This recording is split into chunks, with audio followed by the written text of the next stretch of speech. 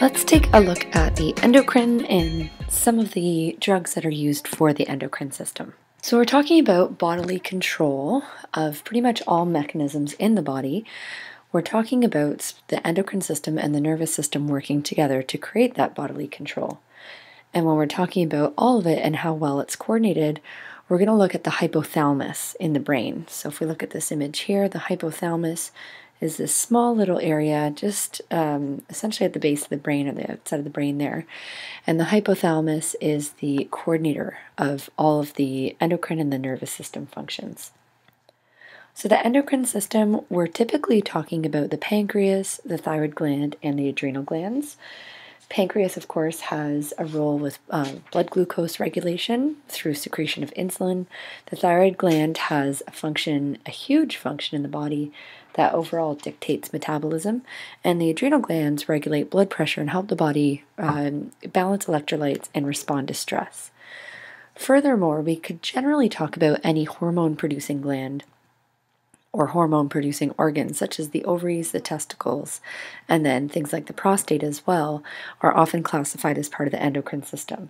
So we'll look at those ones in a separate presentation, and we'll focus here on the thyroid gland, adrenal glands, and the pancreas.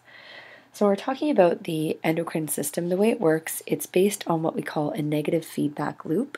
So we have a master gland that signals to another gland to produce a hormone. The hormone then is circulated in the bloodstream, and essentially that blood is kind of sampled by the master gland, or signals are sent back up to the master gland to identify how much of that hormone is circulating in the blood. And then from there, the master gland identifies if it needs to produce more hormones or less hormones in order to maintain homeostasis.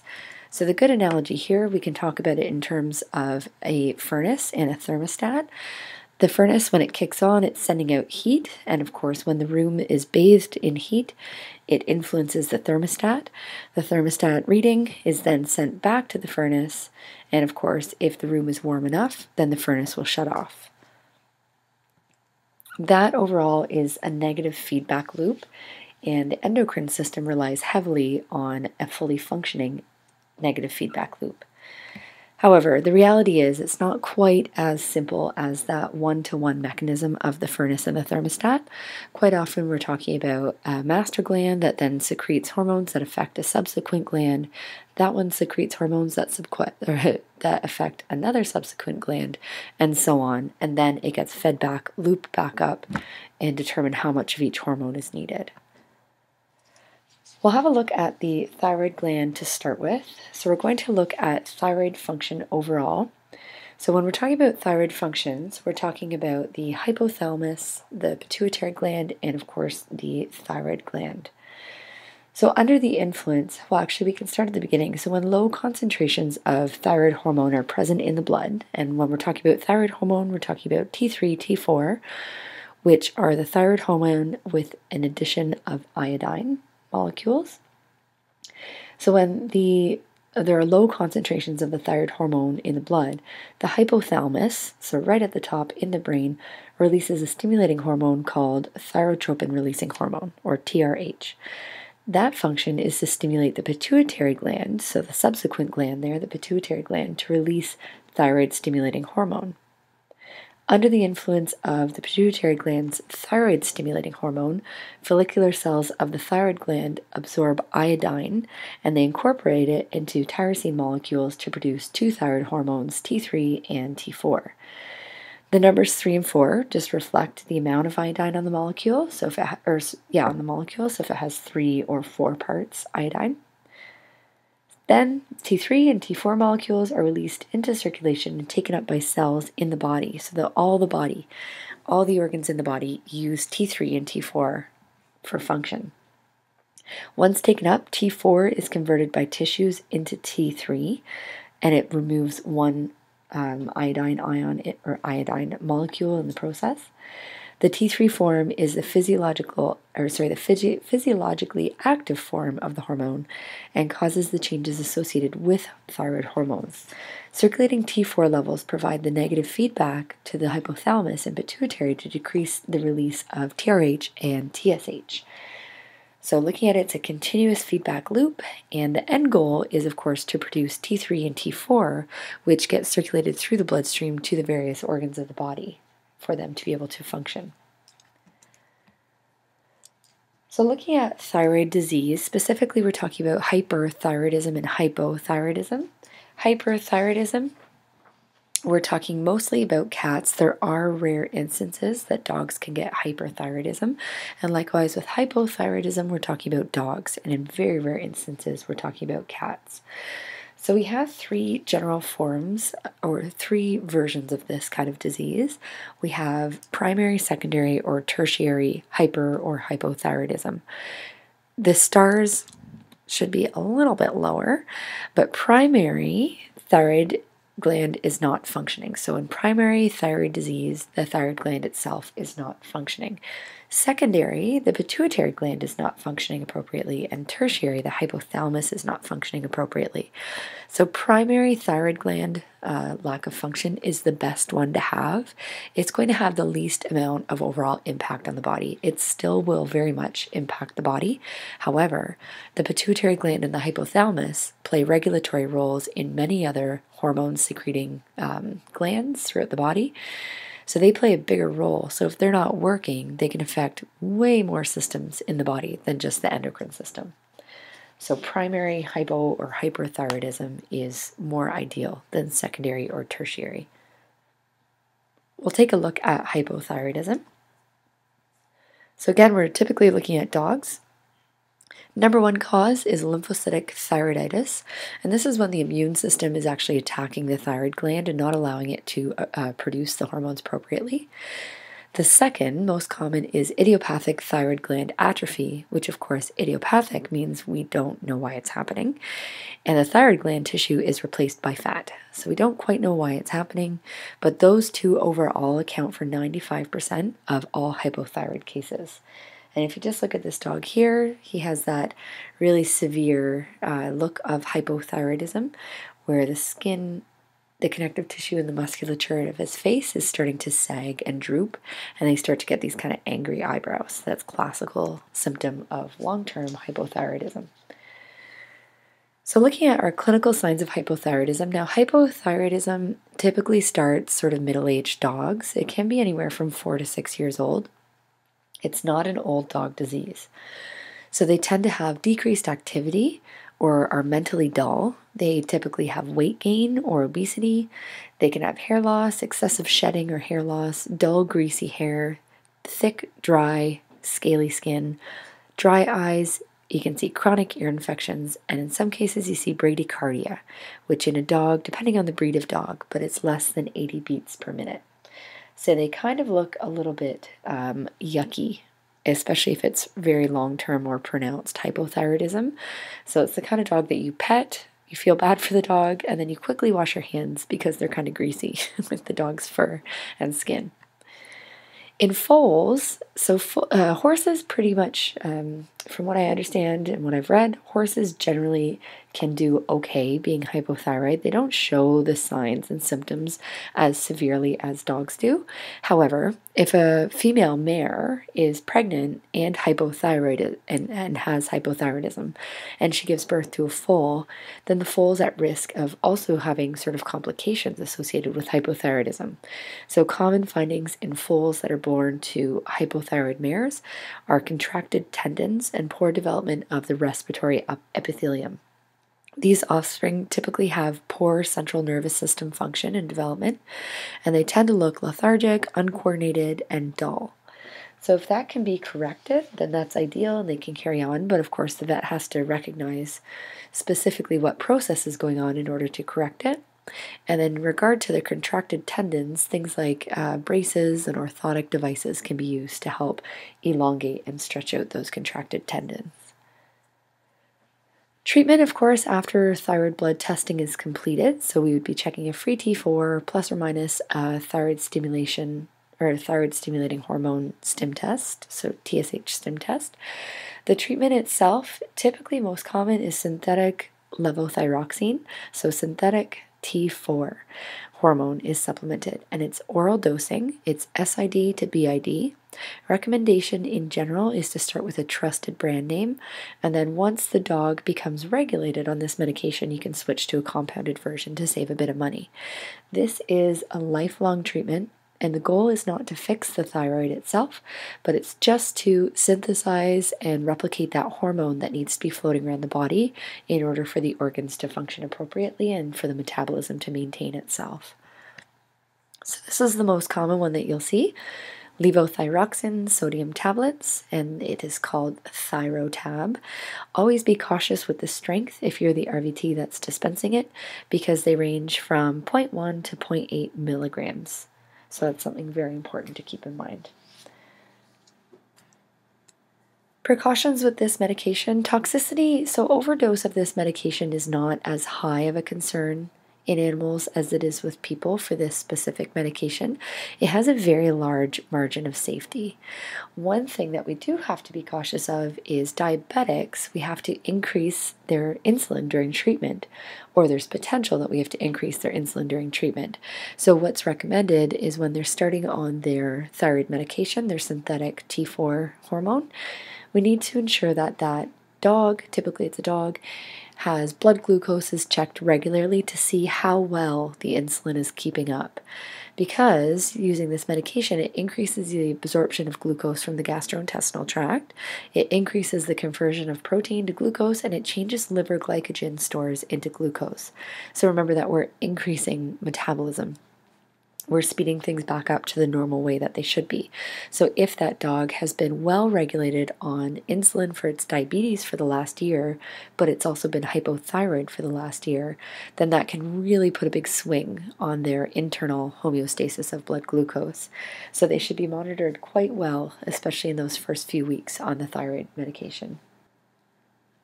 After diagnosis, 1 month after the medication started, we're wanting to check a T4 level of the blood.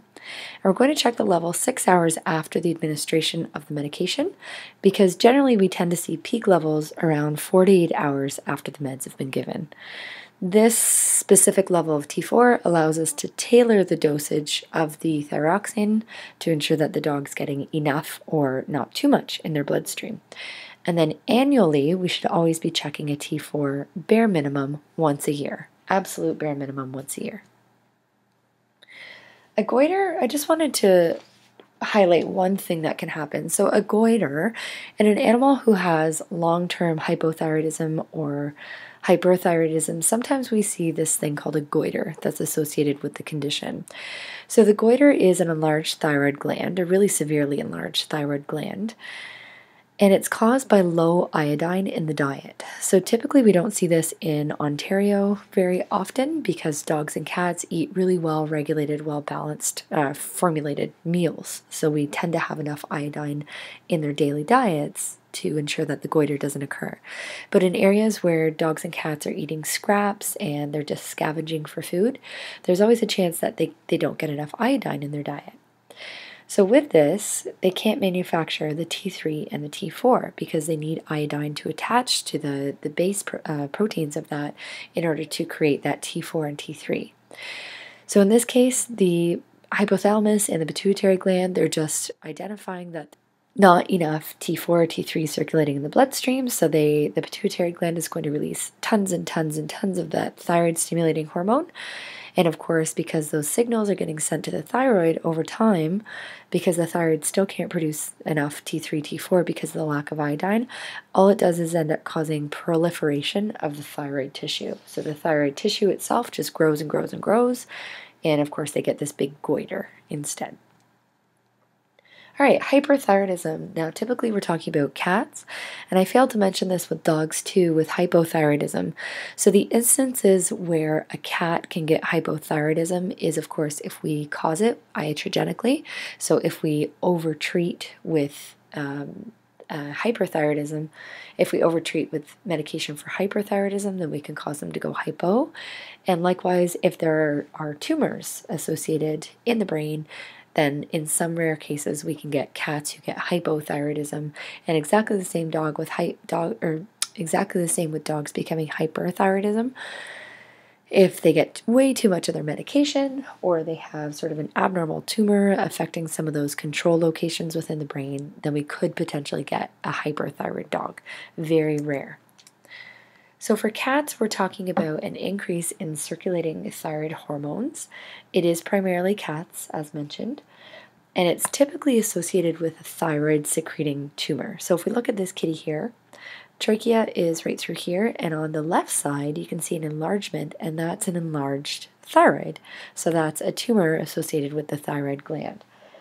Humans, they tend to get a different type of hyperthyroidism. They tend to get an immune-mediated thyroid condition called Graves' disease. That's a common one. They also can get nodules on their thyroid as well. But cats, we're not talking about the immune-based condition. More often, we're looking at the thyroid-secreting tumor. Clinical signs. So for these guys, they have pretty dramatic weight loss, increased heart rate greater than 240, increased hunger, polydipsia, polyuria, and increased activity, so hyperactivity. Typically, clients are bringing these guys in because they are acting like a kitten all of a sudden. They have all this crazy energy all of a sudden. They're just springing off the walls, or they're really, really hungry, but they're not gaining any weight. Because what's happening is their metabolism, it has sped up significantly.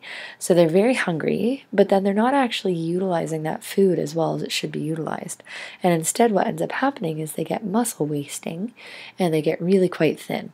So these poor kitties are looking like they're happy and energetic, but in reality, their heart rate's going extremely fast, which of course can lead to cardiac fatigue over time, which would lead to cardiac arrest. So this is all definitely a concern. Sometimes too, clients have reported that their cat's meow has changed. So it's kind of a if they have a tumor on their thyroid gland, then that can impede on the larynx and push into the larynx, which of course changes their pitch of meow. Okay, treatment options. We've got radioactive iodine is a treatment, surgical removal, thyroid suppressant medications, dietary therapy, and that's essentially it. So for my students, I've recommended this hyperlink here. It is the American Association of Feline Practitioners guidelines for treatment of hyperthyroidism in cats. It's an excellent handout, and it has a whole bunch of information on current recommendations for treatment of hyperthyroidism in cats, and then it has a really great client education sheet. So if you are my student, your homework is to review the client education sheet about these 4 options and definitely get to know the good side and the bad side of each option. We'll go through them a little bit. So radioactive iodine. Overall, iodine, as mentioned before, is fully absorbed by the thyroid because the thyroid needs iodine in order to create that T3, T4. So when paired with radioactive isotopes, the goal is to inject the cat into the bloodstream with these radioactive isotopes attached to iodine molecules. The iodine goes directly into the thyroid, and it fully gets absorbed only by the thyroid gland, not by any other glands in the body, generally. And of course, once it's in the thyroid, then the radioactive isotopes are going to take effect, and they start to destroy those cells of the thyroid. So it's tricky because the goal is to administer the smallest dose to remove the neoplastic tissue while avoiding an iatrogenic hypothyroidism. So that is the goal, and it's pretty well regulated at this point. It is an IV injection in cats, and it has to be in a designated facility who has licensing for radioactive iodine. So of course you can imagine some good things about this and some bad things about this. It has a washout period of isolation after the fact because, again, we're looking at a radioactive agent. So there has to be a washout period to ensure that that cat is not urinating out radioactive isotopes after the fact at home. And quite often that means that they have to stay in the facility for that period of time. In general, there's greater than 95% success rate with one-time treatment. So just keep that in mind. Those are very positive aspects of the radioactive iodine. And currently, that's as long as the animal is stable otherwise, that's the #1 recommended treatment option. Medication, we have methimazole, also known as its trade name Tapazole or Felomazole. Tapazole is the human formulation, and Felomazole is the feline formulation. This medication works by blocking the thyroid's ability to actually produce T3 and T4. So in actuality, it blocks the incorporation of iodine molecules to the thyroid hormone molecule so that it can't actually create that complete hormone. It's a lifelong medication, and it takes time to see the initial effects. Sometimes it takes weeks, even up to 6 weeks, sometimes to start to see the initial effects of these drugs. Sometimes we might recommend, or the doctor might recommend, this medication as a short-term solution if the cat is really thin, if they've had hyperthyroidism for a while, if their heart rate's very, very high. They might not be an ideal candidate for surgery right away or for the radioactive iodine. So sometimes they might start the cat on methimazole for maybe a couple months or 6 weeks, see if they can bring those thyroid levels down so that they can then be referred for some radioactive iodine therapy or surgical removal. Side effects: roughly 20% of cats will experience vomiting and anorexia, which typically resolves after a few weeks. So we need to tell owners that, to expect that could happen. Definitely let us know, we should report it, and then carry on, and it should just resolve itself. In rare cases, we can get liver disease, so affected livers over time, bleeding, and decrease in white blood cells. This drug, because again it was formulated from the human drug, which is typically based on that immune condition where the immune system's attacking the thyroid, because it's based on that aspect of human medicine where it could either be that immune-based or the thyroid tumor itself, it has two properties to it. So it's an immunosuppressive drug, but then it also prevents that combination of the thyroid hormones with the iodine to make complete hormones. So it's something to keep in mind. It is immunosuppressive, and especially in higher dosages, it can be immunosuppressive, and that's where we typically see that decrease in white blood cells. The other potential treatment, so we know that increased level of thyroid hormones, so a lot of T3, T4 circulating in the bloodstream, increases beta receptors on the heart. Normal sympathetic nervous system creates, of course, a normal increase in heart rate and increase in all of those aspects that allow for a degree of fight or flight. When we have an increase in beta receptors in the heart because of this increase in thyroid hormone, then we tend to get an abnormal, really exaggerated response to normal sympathetic nervous system stimulation. So an example of this, for me, I had hyperthyroidism, and if somebody scares you, you kind of jump out of your skin a bit, and then your heart rate goes up and it quickly calms down. For me at the time, if somebody scared me, my heart rate would jump up over 200, stay over 200 for a period of minutes, and then it would slowly calm down. So instead of having a normal reaction to sympathetic nervous system stimulation, animals who are hyperthyroid end up having an exaggerated reaction, which can be really scary on the heart. If we look at beta-1 antagonists such as propranolol, it prevents epinephrine and norepinephrine from combining with the beta receptors, so it can at least reduce some of those cardiac effects on the body.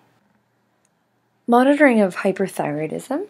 In general, after the diagnosis, every 2 to 4 weeks, we want to look at clinical signs and blood work in order for the first 3 months in order to establish a really good dose. So it's pretty specific, and clients definitely need to be warned about this because there's a cost associated with blood tests, of course. 1 month after a stable dose of the methimazole has been determined, we should do a kidney panel, because kidney disease can be masked by hyperthyroidism, so the medication can result in a decrease in glomerular filtration rate. So 1 month after, we should check a kidney panel and a CBC, mostly to ensure that the white blood cells have not been decreased. And then annually, at least, we should be checking a T4 and monitoring for clinical signs throughout the year. Ideally, the T4 should be completed more than once a year, but that's kind of baseline to get clients on the right track. Okay, now we'll move on to endocrine pancreatic drugs. So endocrine, when we're talking about the pancreas, we're talking about the hormone, and exocrine, we're talking more about the digestive enzymes and the role it plays in digestion overall. So mostly when we're talking about the pancreas in regard to its endocrine function, we're talking about insulin. So insulin is secreted by the pancreas, and the purpose of insulin is to move glucose from the blood into the tissue cells so that the tissues and the organs can actually utilize it. The liver stores glucose as glycogen, and overall it decreases the decrease in blood glucose through enhanced distribution of glucose in the tissues. So insulin is really important in moving that blood glucose around to the liver, to the other organs, to the tissues, so that it doesn't just remain in the bloodstream. So of course we're going to talk about diabetes mellitus. Diabetes mellitus in general is a lack of insulin, and type 1 diabetes refers to low or no insulin, and we call that insulin-dependent diabetes mellitus, or IDDM. Type 2 diabetes refers to inadequate or delayed insulin, which is non-insulin dependent. And then just a little reminder that diabetes insipidus has nothing to do with glucose, and diabetes insipidus is the lack of the antidiuretic hormone. So important not to get those ones mixed up. So looking at this little image here, the purple cells in this picture represent the beta cells, and the beta cells are the cells that are responsible for secretion of insulin in response to high blood glucose. So they will secrete the insulin to reduce the amount of glucose in the blood by sending it through to other organs and tissues in the body. So that's important to keep in mind because a lot of the drugs are based on the idea of taking these beta cells from other animals and synthesizing them into a medication for dogs and cats.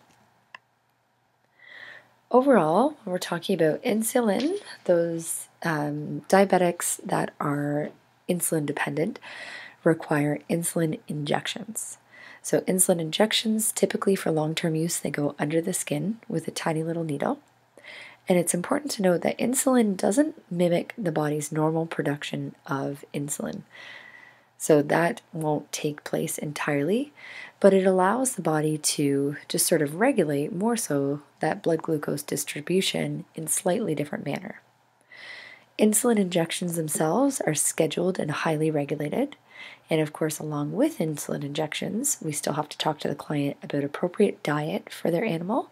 It's likely that they're going to be recommended a prescription diet. And of course, exercise too, because obesity is a determining factor of diabetes, especially the insulin-dependent diabetes.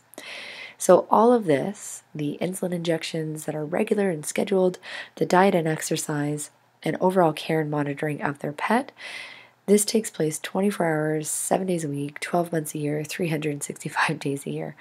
So this is an every single day thing. So for us as RVTs, it's so important to have these big conversations with the clients and empower them, show them how to give an insulin injection, help them out, coach them, let them know it's okay, they can do it, because they need to do this every single day. And if they don't feel empowered and able to do it, then of course the animal's going to suffer in the end. And they will too, because it's their pet. All right, so looking at insulin, it's named or it's sort of classified based on duration of action and where it's derived from. So looking at duration of action, we have short, intermediate, and long-lasting insulin. And then where it's derived from, we have porcine or pig beta cells, bovine beta cells, and genetically engineered human type beta cells, so ones that synthesize essentially human beta cells. In dogs and cats in general, especially dogs, there's a closer match with dogs, but in general the porcine beta cell insulins work best, or they tend to have the most realistic synthesis of effect on the body compared to the bovine and the human type. So our short-acting insulin, the one that you'll see most often in your clinic, we generally just call it regular insulin, and it might be called Humulin S. Now just be very careful because there's also a Humulin I, and this is called overall regular crystalline, and it's for IM, IV, and sub-Q use. So it's one of the rare ones that we use IM, IV, or sub-Q. Typically, you're going to see this most often for initial stabilization of a pet in clinic. So if they're having a hyperglycemic attack and their blood glucose is just crazy, this is one that we'll give either IM or IV, typically to have a very quick effect on the body. So if we give it IV, we have a 1 to 4 hour effect. If we give it IM, we have a 3 to 8 hour effect. And of course, sub-Q, we have a longer effect up to 10 hours. This is not one that's used for long-term use. It's too short acting. Intermediate acting, these are very common. So we have the type that's called NPH, and the trade name that you'll most often see is Humulin I. This one's common for stabilizing dogs long term. It's derived from the pig, so porcine, zinc solution, and it has an effect of 4 to 12 hours in dogs. Lenti is also known as caninsulin, and this is the most common that you're going to see in your vet clinic. So the most common for stabilizing dogs long term. The other one you might see depending on where you live is Vetsulin. I believe that's more so an American brand, but caninsulin is definitely really common in Canada.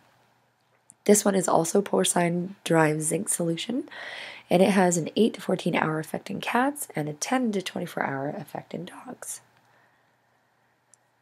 And then we have long-acting insulins. So we have Detamir, which is trade name Levemir. It's a recombinant DNA human origin insulin. It's very, very potent in dogs. So the only instance where we really use this one is if they've already tried NPH and Lenti and they're not having an effect. So it's a very abnormal type of diabetes where they're not being regulated very well with those two types of intermediate acting insulins. Then this one might be introduced to dogs. But in general, Detamir or Levemir is really never used in dogs because it's just far too potent. It has a 12 to 24 hour effect, and typically you're seeing it used in cats, if at all. Glargine or Lantus. Lantus is very common, especially for cats. It's also a recombinant DNA human origin insulin, and it has a potential option for dogs, but most often we're seeing the caninsulin for dogs and the Lantus for cats. Has a 12 to 24 hour effect in cats and a 12 to 20 hour effect in dogs.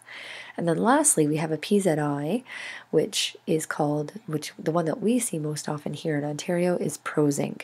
And Prozinc is making a big comeback onto the markets because there have been really good studies recently about long-term treatment of Prozinc in cats, even to a degree of SID treatments. So Prozinc has a lot of veterinarians rooting behind it right now in Ontario, which is really great because, again, if we can control cats on as little medications as possible, then this makes it easier for the clients.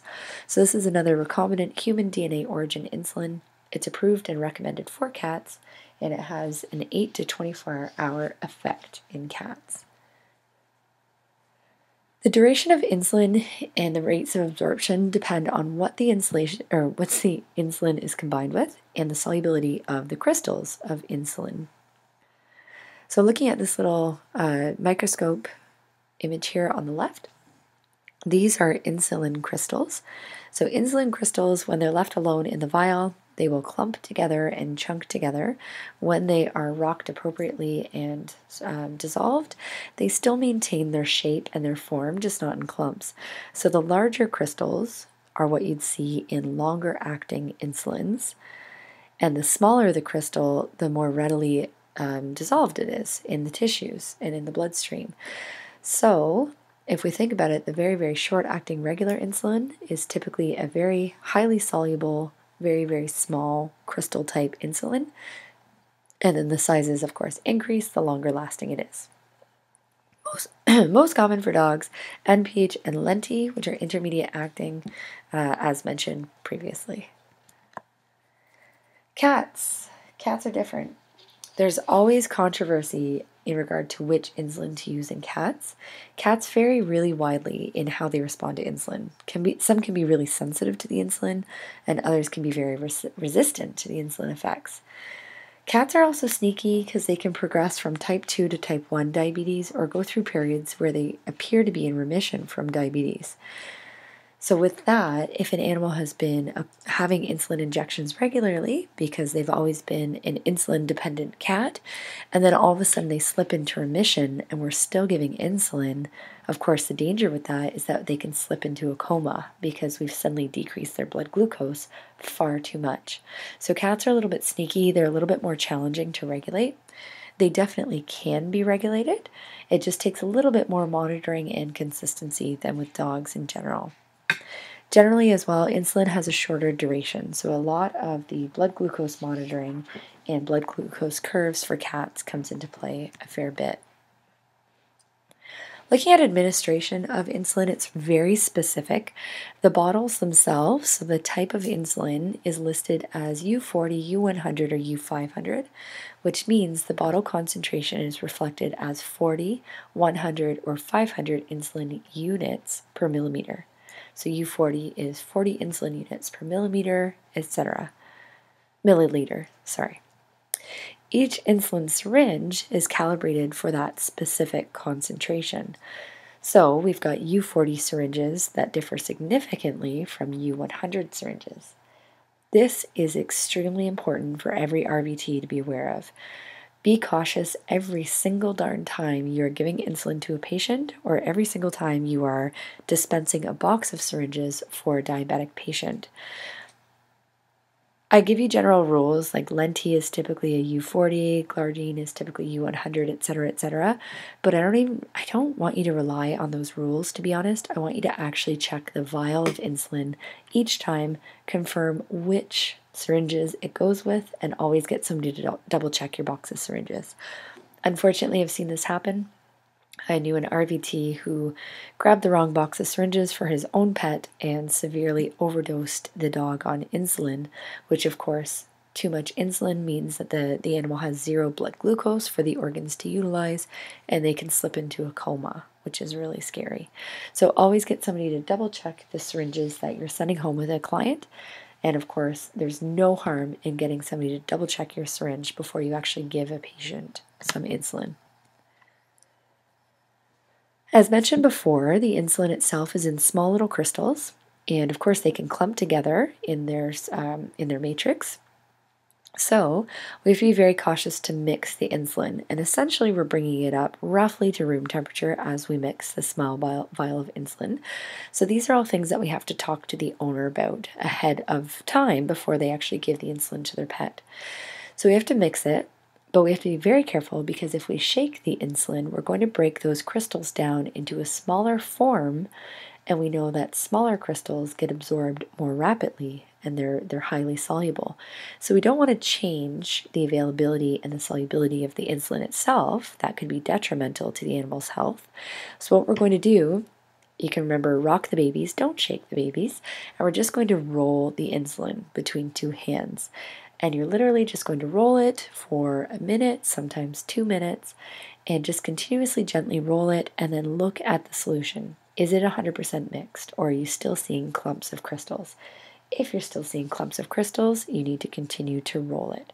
So this is very, very important. We need to teach the client this, because if they just take it out of the fridge and shake it, then that cat or dog's going to get a hit of insulin that is acting way too quickly for them, and it won't last as long. Timing and location is also extremely important. So timing in regard to when we give the insulin, and then of course where we give the insulin specifically. Insulin doses are timed to have their maximal effect near the time of blood glucose elevation. So that means that we see the highest blood glucose elevation right after a meal is given. So for this one, huge piece of information for yourself and also for clients. Always, always, always give food first. Make sure that the pet eats and then administer insulin. Never, ever, ever give insulin without food. If we give insulin and their blood glucose is already low because they haven't eaten, and we give the insulin, then we can cause a diabetic coma and, of course, death in really severe cases. So keep that in mind. There are always little monkey wrenches that get thrown into the situation. Sometimes clients watch their dog or cat eat, they give the insulin, and then they realize, half hour later that the cat or dog threw up their whole meal. So in those instances, always advise them to call the clinic. Sometimes we suggest immediately feeding them again, making sure that they eat. If they're not eating, you can put some corn syrup on their mucous membranes to help that glucose get absorbed into their bloodstream. And then, of course, if they're showing any signs of hypoglycemia, like ataxia, just sort of where they look a little bit out of it, change in mentation, they need to bring their pet in immediately because they likely need to be supplemented with IV glucose. When it comes to location, a few things should be considered. Of course, consider the owner's ability. So if you're telling the owner to get into this tiny little area on the cat's back leg, but the cat doesn't like to have its leg extended, blah, blah, blah, then your client compliance will decrease. So consider their abilities. Are they able to grasp the cat's scruff and give an injection there? If so, that's perfect. Does the cat or dog have long hair? In a lot of cases, we need to shave a little patch for them to give the insulin so that they can confirm that it actually goes under the skin and not just into the fur. Also, we have to consider how big is the animal? Do they have a good sub-Q space? Are they really fat? Do they have really tight musculature that's just sticking to their skin? So we want to make sure that we're not going into the muscle and not going into the fat and just going under the skin. So these are all conversations to have with your clients when you're demonstrating to them how to give insulin. And it's all so, so important in the appropriate absorption of insulin. So there's also this option of managing diabetes with diet, and it just depends on the animal. Sometimes we are able to start them off on insulin injections and then over a period of weeks or months, slowly transition them to a diet alone. So the diets that we're looking at, any animal that's diabetic should be eating a diet that has high protein and low carbohydrates. So definitely pretty much nothing from the pet store. Specifically, the goal is low glucose in the diet, and that includes treats, that includes things like carrots, which have a lot of glucose. All those things can, of course, add to the level of glucose in the blood and cause big challenges with regulating that blood sugar. High level of success generally reported in veterinary medicine using Purina DM, so dietetic management with cats. This is now the go-to for diabetic management through diet alone. In general, the little rule is that cats are better managed with diet alone than with dogs. So that's one benefit to cats, are little weirdos that are always different than dogs. There's always a question too regarding oral hypoglycemics, because in people we tend to use these things called sulfonylureal drugs, and they are oral hypoglycemics. The goal of these is to stimulate the beta cells of the pancreas to produce more insulin, which would be great, because if we could give a liquid or even a pill once a day instead of an injection, that would be great. That'd be totally great. However, unfortunately, it's great for humans. It's inapplicable for dogs. They just simply don't work on dogs. And there's only a tiny little percentage of cats that they actually work for. So realistically, they look amazing. They sound like they'd be such a good idea, but they just don't work in animals the way they do with people. So let's move on to adrenal gland diseases. Adrenal gland diseases, of course, affect the adrenal gland, which is this tiny little gland sitting on the cranial aspect of the kidneys. So looking at a close-up, we have the cortex and the medulla. The cortex secretes different types of hormones, which are affected by the adrenocorticotropic hormone, also called ACTH, which is secreted by the pituitary gland, and the medulla. So I'm just going to connect this back. So going back to primary, secondary, and tertiary thyroid disease, you can see how if it's primary and secondary with the hypothalamus and pituitary gland, if they're not functioning, all these other hormone-producing glands won't be functioning. So again, primary hyper or hypothyroidism is the most beneficial. All right, back to adrenal gland. The medulla operates on the sympathetic nervous system.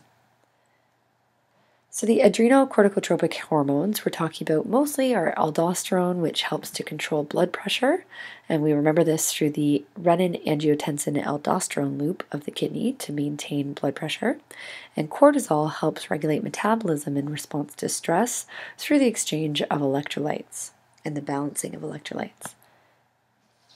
The first one we're going to talk about is hyperadrenocorticism, which is Cushing's disease, and of course we'll talk about what it is specifically in a second. The clinical signs associated with Cushing's disease are pendulous abdomen, hair loss, increased pigmentation in the skin, polyuria, polydipsia. We tend to see a stress leukogram, so they're reacting to stress, increase in neutrophils, decrease in lymphocytes, and their blood work. We tend to get lipemic or white serum. We tend to get hyperglycemia and an increase in cholesterol.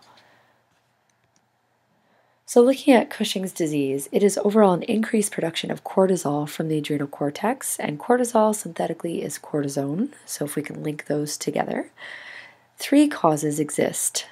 Pituitary gland tumors are responsible for 80 to 90% of the Cushing's disease that we see in veterinary medicine, and this causes the pituitary gland to overproduce ACTH, which of course causes this cascade effect, which causes the adrenal gland to overproduce cortisol. An adrenal gland tumor, so a tumor on the adrenal gland itself, could be malignant or a benign tumor, and surgical removal is an option for these. However, if it's malignant, there's a poor long-term prognosis. And then, of course, we have iatrogenic, which means oopsies, we caused it, typically through the use or the prolonged use of steroids or high dosages of steroids. For diagnosis, we typically are using an ACTH stimulation test. Sometimes we also do a low-dose dexamethasone suppression test. So overall, we're looking at influxes and changes to cortisol levels and the suppression of dexamethasone to understand if the adrenal gland is functioning appropriately in regard to its role with Cushing's disease.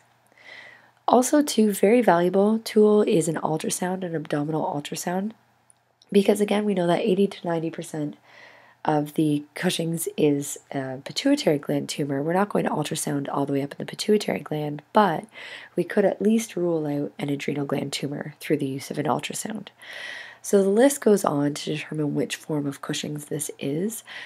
That's the challenge with Cushing's. If it's a pituitary gland tumor, then that's one thing. We can diagnose it after a whole pathway of tests, adrenal gland tumor, etc. The challenge is that you don't just do one test and get an answer. One test typically leads to another test, which typically leads to another test, and then perhaps to another test. So it's a little bit challenging. We have to keep this in mind when talking to the owner about that whole pathway of testing to identify Cushing's disease. It can be very expensive for the owner, but it can give valuable information to the prognosis in the long term for their pet. Treatment. So if it's a pituitary gland tumor, then what we're typically going to use, we have one of 2 drugs that we'll use. One of them is trilostane, which is also known as Veterol. It's an inhibitory synthetic steroid analog, and it interferes with the production of cortisol. It's dose-dependent and reversible, and it can be used in horses as well as dogs and cats. Low dose, twice a day or every 12 hours, is preferred to a higher dose, once a day. Sometimes it takes a delayed onset for the full effect to be seen, and this could be 2 to 4 weeks before the cortisol levels in the blood actually decrease. Typically, this is regarded as safer than Lysodrine, which we'll talk about in a minute. The challenge is we have to be cautious of drug interactions. So you have to be cautious of things like ACE inhibitors and spironolactone, because we can get an overall increase in potassium with this drug, and then of course combined with the others, we start to watch out for those cardiac symptoms. Then we have Lysodrine, which is Midotane. This one is much different. So it doesn't just block that sort of creation of cortisol, it's an adrenal cytotoxic drug. So what that means is it goes in, is absorbed to the adrenal gland, and starts destroying cells in the adrenal gland with the hope to reduce the production of cortisol. It's actually derived from the insecticide DDT, and it has this induction period of higher dosaging, so a period of daily treatments for 7 to 10 days, then on to weekly oral treatments from there. The induction phase creates this huge rapid decrease of cortisol in the body, and cortisol plays a huge role in electrolyte balance and maintenance of organs and tissues during periods of stress. We have to be very cautious, especially in small dogs during this inductive phase, because we can start to see signs of rapid decrease of cortisol, or essentially switching them into hypoadrenocorticism. So the effects that we can see are GI effects, so vomiting, diarrhea, and anorexia, and then in rare cases, a full-blown Addisonian crisis. Generally, we can decrease the chances of this happening by switching to an 8 to 12 hour interval for the induction period instead of once a day. Overall, too, lysergine definitely has some drug interactions. So, of course, it has like amplified effects or additive effects when combined with other central nervous system drugs. It increases the enzymatic metabolism of phenobarbital in the liver, and phenobarbital also increases the metabolism of lysergine. So, when an animal is given either phenobarbital or lysergine, they start to accumulate greater abundance of these enzymes that break down the drugs in the liver, which to some degree is great because it helps them metabolize and process, but at the same time, the longer they're on it, the more enzymes they're producing. So it starts breaking down the medication faster than we want. Diabetic patients can have rapidly changing blood glucose through the induction phase, so the insulin dosage changes may be necessary. Spironolactone blocks the effects of lysergine as well, so if we have an animal on spironolactone for congestive heart failure, then of course high caution has to be taken as to whether or not lysergine is the appropriate drug for that animal. Another one that we talked about was anapril or acetylcholine. It's an MAO inhibitor, and it has a different mode of action than the other drugs. So we talked about this previously in the last lecture, but it prevents the reuptake or breakdown of dopamine in the brain. So this, of course, allows dopamine to have an extended effect on the brain. Dopamine, how it relates to the endocrine system, dopamine inhibits the creation of ACTH in the pituitary gland, and of course this creates a cascade effect, which eventually inhibits the production of cortisol. Unfortunately, with anapril as the primary drug for Cushing's disease, studies aren't particularly supportive for the use of anapril alone. Common side effects, you can get gastrointestinal, so vomiting and diarrhea. The recommendation is to stop the medication, wait, and then start again at a lower dose. You can also get CNS stimulation with anapril. So again, watching out for which other drugs the animal is on is key. Some rare side effects that can happen is deafness, pruritus, and shivering. You do need a washout period, sometimes weeks in between MAO inhibitors and other central nervous system drugs. So the washout period, again, for animals is going to be dependent on the animal itself and the availability of their metabolism. We also have to be very cautious with the interactions of some of those behavior-modifying drugs that could lead to serotonin syndrome, and even beyond behavior modifying, even things like metoclopramide and tramadol. So you have to watch out for that because, of course, that when we have many of them or two of them in the system or higher doses, then we can get into serotonin syndrome. Opioid use, we need a washout time as well.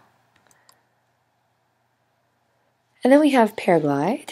Trade name is Paramax or Prascend. In Canada, you're most often going to see it as Prascend by Boehringer Ingelheim. And this is for the equine treatment of Cushing's. So it has the same idea as anapril, but it tends to work quite well in horses, more so than anapril does in dogs and cats. It's a dopamine agonist, which again allows dopamine to maintain itself and create more dopamine in the brain to have a greater effect on the body, and it is an oral daily dosage. Overall Cushing's monitoring, we have to closely monitor the clinical signs and blood work. So in the first 6 weeks, we should definitely be looking at some blood work to identify what the cortisol levels are at, and of course always asking the owner to monitor for any of those signs such as polyuria, polydipsia, polyphagia, etc., etc. All right, moving on, we've got Addison's disease, also called hyperadrenocorticism. So Addison's disease is a mineralocorticoid, and glucocorticoid deficiency. So overall, it's a deficiency of various hormones in the body.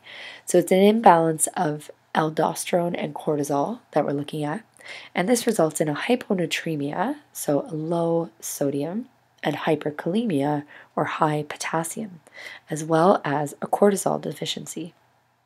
Causes, most often they're looking at immune-mediated destruction of the adrenal cortex, so it's just simply not producing enough cortisol and aldosterone. The drug-induced necrosis is also one, so with long-term use of Metatan, we can start to see drug-induced necrosis, and that's that cytotoxic effect. And then enzyme inhibition through the use of trilostane can happen over time as well. Likewise, another cause, of course, can be neoplasia. Now, when it comes to the clinical signs of Addison's, this one is such a weird one for the doctors to diagnose. So they really have to have Addison's in mind when they're looking at the patient. Otherwise, their clinical signs could be for anything. So every single thing that's a clinical sign in the world could be a clinical sign for Addison's. We've got things like weakness, depression, loss of appetite, vomiting, diarrhea, PU, PD, muscle tremors, severe hypovolemia, arrhythmias, and on and on. It's crazy. So typically what the client reports, normally we're seeing these pets in crisis, so they end up coming in a full hypovolemic shock. So they have zero blood pressure, they're severely hypovolemic, hypotensive, and they just aren't doing well. They actually look like they're going to die. Typically, they have a really crazy arrhythmia or a murmur, so some interesting artifacts in their heart. And then when we get a client history, typically it's like, yeah, she was fine. And then the other day, she had this weird episode where she started limping. Or, yeah, like 3 weeks ago, she had some diarrhea, but then she was fine. Or, yeah, for the last year, she gets diarrhea like every other month. Those can be the clinical signs that are so easy to miss. Totally easy to miss because it looks like a dog, any dog in the world that just has occasional diarrhea. So Addison's is really challenging. My example that I'll talk about was my dog Leia, and I'll talk about her in a minute. She was Great Pyrenees, and Addison's is really common in female dogs around 2 to 4 years old. Female dogs. So Leia, we had her for about a year. She was 2.5, and she had intermittent diarrhea. Just random intermittent diarrhea. Okay, that's fine. It would go away for a month, then it would come back. And every so often she would throw up. So she'd vomit like every few months, maybe some months she'd vomit every week, that kind of thing. And then one day she started limping. I'm like, oh no, it's, she did something to her soft tissue. The next day she'd be limping on the other leg. And then it started to get a little bit weird. She started to not eat as much. And that Monday she had this huge episode of muscle spasms and muscle tremors all over her body. It looked like she was having a seizure, but it was muscle spasms and tremors. And then immediately after that, she had a grade 4 heart murmur, which was really scary. So that was Monday. I recall it well. It was exam week. By Friday, when I brought her to work at the college, she couldn't even walk. So she couldn't walk. She was not eating. She just couldn't move, couldn't lift her head. We had to do a cut down on a Great Pyrenees to get a vein, which is crazy. And she had a non-registerable blood pressure. So, of course, she was shipped to the emergency clinic ASAP. And through the weekend, they diagnosed it as Addison's disease. Okay, so really crazy, really random symptoms. The doctor has to have Addison's disease in the back of their head in order to create a diagnosis, or else they'll never catch it.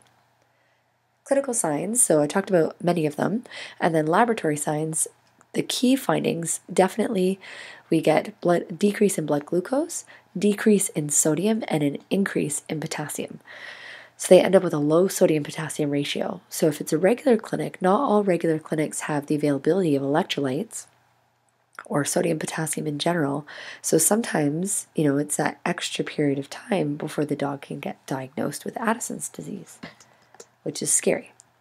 Clinically, also, you're going to see a really severely decreased blood pressure because their aldosterone is not being produced at adequate levels, irregular heart rate because of that exchange of sodium and potassium, or imbalance of sodium and potassium, and really severe hydration, again, because they're not regulating their electrolytes appropriately.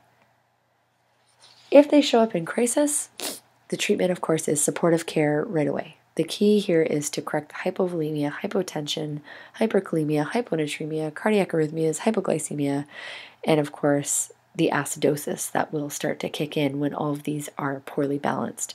No big deal, just have to correct all those things. Then, of course, if it's definitely the doctor's confirmed, they're sure that it's Addison's, then they'll get a steroid to start replacing some of the effects of those missing hormones. So they'll get typically an IV dexamethasone injection. For long-term treatment, we're going to get a mineralocorticoid, which is given to correct the hyperkalemia, hyponatremia, and hypokalemia, or chloremia, so a low chloride. We're going to give them a DOCP, which is, of course, a mineralocorticoid, desoxycorticosterone pivalate. So that is a big word to say. Of course, DOCP is typically what we call it.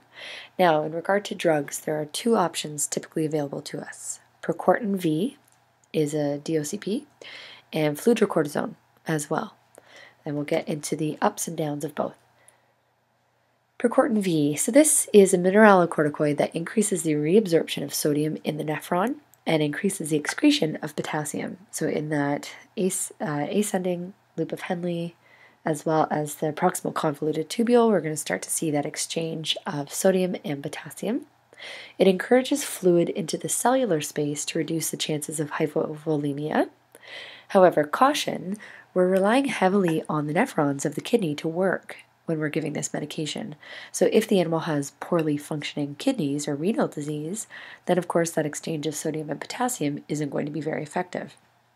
Likewise, caution with congestive heart failure and edema in patients, because again, this one is one of the goals is to encourage fluid into the cellular space. We're encouraging fluid into that cellular space of the body overall.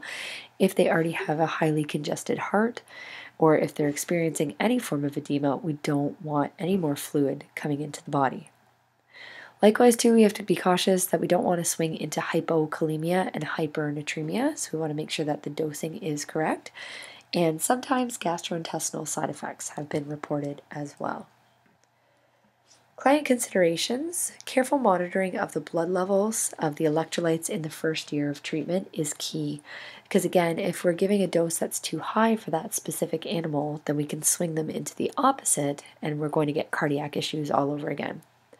We want to check blood levels at 14 days and at 25 days for those electrolytes. 14 days will tell us about the dosing, so if the dosage is appropriate for that animal, and 25 days will tell us about the frequency of injection.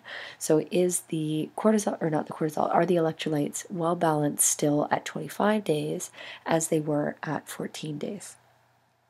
Injections, it's recommended to do an intramuscular injection. You can go under the skin as well. So this often includes a whole visit to the vet, depending on the owner. Have to shake the solution very well. That's just a side note. It's a very thick white solution and it tends to accumulate at the bottom of the vial. So you want to ensure that that's well mixed in order to confirm that they get their full dose. And then likewise, we can't just get away with a once monthly injection. We also typically have to give a glucocorticoid in many animals. So along with this mineralocorticoid treatment, that is about once every 25 to 28 days, we also have to give them typically every other day glucocorticoid replacement.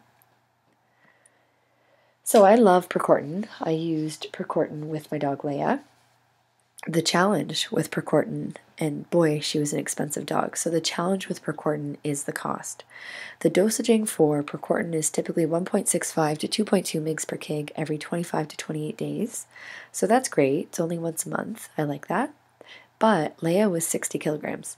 So Leia needed 3.96 mils up to 5.28 mils once a month.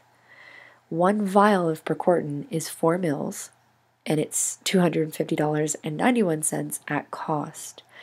So we have to keep this in mind because it's an extremely convenient option for clients. I loved it and it worked really well with my dog, but it is cost inhibitive for many people. So if they have pet insurance and a giant dog, totally go for Procortin.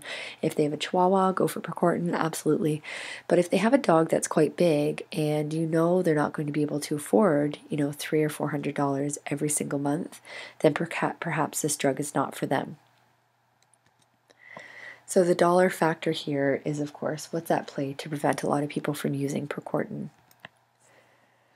Fludrocortisone then is their other option. So it's also known as Florinef as the trade name, or we get it compounded. Now when we get it compounded, I'll talk about the strength. Typically it's 0.1 mg per pill, but I think compounding they'll go up to 0.2 or 0.3 mg per pill, which is kind of nice for bigger dogs. It has the exact same action as Procortin V, same action, it's a mineralocorticoid. It's given twice a day orally, so every 12 hours, and it has that same precautions regarding kidney disease, congestive heart failure, and edema. Consideration: client compliance. It's every day, twice a day for life. So again, keep in mind what happens when these animals don't get their medication. Sometimes we have to have a chat with the owner if they're not giving the medication, and we have to remind them how badly off their pet was when they were in crisis, because nobody wants to see their pet looking half dead going into an emergency clinic. But that's what Addisonian animals look like when they're in crisis. So if they are not able to give a medication by mouth twice a day for life, this is not the medication for their pet. It is much less expensive than Percortin V, which makes it affordable and accessible for a higher number of clients. The challenge here as well is it comes in that 0.1 milligram tablet, which of course is challenging for a large breed dog. And of course, sometimes too, they get used to it and we may need to increase the dosage over time. So your typical dosaging that we're looking at is 0.02 mg per kg per day. And I can't remember what it goes up to. I think it was up to 0.5 mg per kg per day. So, or 0.05, is it 0.05? Either way, it goes up from there. So Leia, that 60 kilogram Great Pyrenees, needed roughly 12 tablets up to 60 tablets daily. And I think when we tried to figure out her dosaging based on what it was with Percortin, she needed 10 tablets twice a day. So that's too much. That's way too much. Again, in general, smaller dogs and animals that are smaller with Addisonian disease are better off in a financial aspect and compliance aspect for their owners. It's the really big dogs that we start getting into trouble with medications. And then lastly, as part of treatment for Addison's, they typically need supplementation of a glucocorticoid. Some dogs are able to be weaned off the glucocorticoid, but a lot of them need supportive factors of the prednisone or prednisolone. So typically we're looking at a very tiny dose, 0.05 to 0.22 mg per kg per day, and it's used to control the non-specific signs of Addison's disease through hormone supplementation. Prednisone typically starts at a higher dose, and then we're able to wean them down to every other day is the goal. And a lot of times we need to increase their dose of prednisone or glucocorticoids during times of high stress. So if we think about what Addison's disease is, they're not producing cortisol, and they're producing either very little or no aldosterone. So what ends up happening? Cortisol allows them to react physiologically appropriately to stress. So if an animal is undergoing a high stress situation, we tend to have to compensate with prednisone, increase their dose of prednisone to help support that overall synthesis of those hormones. So dogs that are really high stress, really high stress, have a really hard time with Addison's and with regulating themselves on Addison's, or with Addison's on the medication. If we go back to Leia, that Great Pyrenees that we had, I talked about her in the last lecture because she had crazy separation anxiety, she had crazy firework anxiety, and she overall was a highly anxious dog.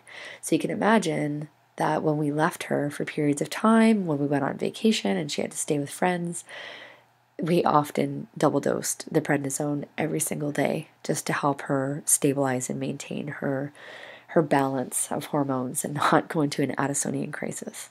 So these guys can be challenging for sure. The key here, of course, this is all about client education. The more clients know and the more they feel empowered, the more likely they are to continue with treatment and keep you in the loop, watch for clinical signs. So we have an opportunity to offer that to the clients. And that is it.